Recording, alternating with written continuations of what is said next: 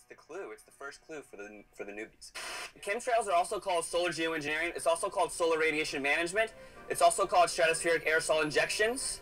Okay, and what they like to do is they like to confuse us with the terminology. It's all one thing, right? It's all chemtrails. It's all geoengineering. It's all solar radiation management, stratospheric aerosol injections. Whatever word you want to give it, it's all treason. It's very, very obvious that chemtrail does not behave like an actual cloud formation. It forms out and fades into a milky haze. All right?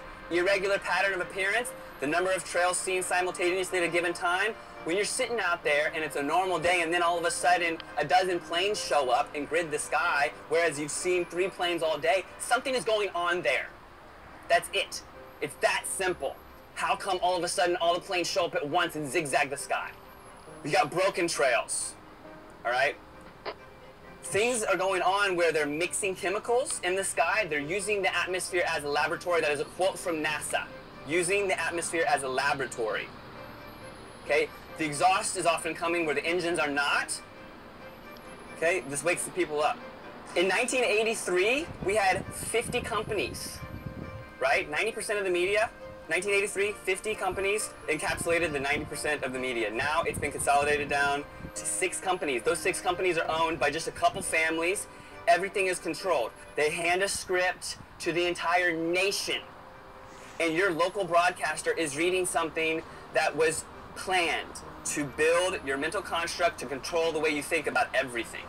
A child's happiness is priceless, especially on a birthday. A child's happiness is priceless, especially on a birthday. A child's happiness is priceless, especially on a birthday. A child's happiness is priceless, especially on a birthday. Well, child's happiness is priceless, right? Especially on a birthday. A child's happiness is priceless, especially on a vaccination, population control, weather modification, war games. We have not given consent. You cannot spray the atmosphere with toxic chemicals and expect no ramifications. These chemicals go into our food, our air, and our water supply. Ill effects of these have been recorded as headaches, flus, breathing problems, skin problems, and my major concern is Alzheimer's disease. Aluminium causes nerve damage. Fluoride in the water works with aluminium in the air to cross into our brains.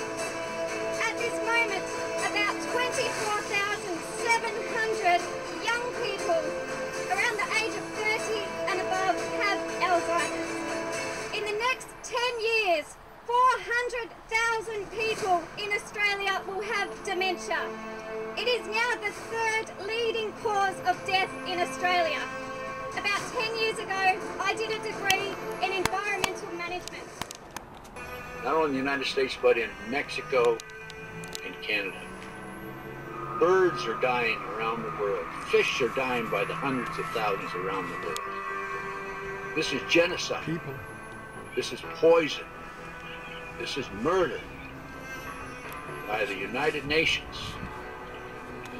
This element within our society that's doing this must be stopped. I personally have observed the planes in Lincoln, Nebraska, at Air National Guard. They have no mark.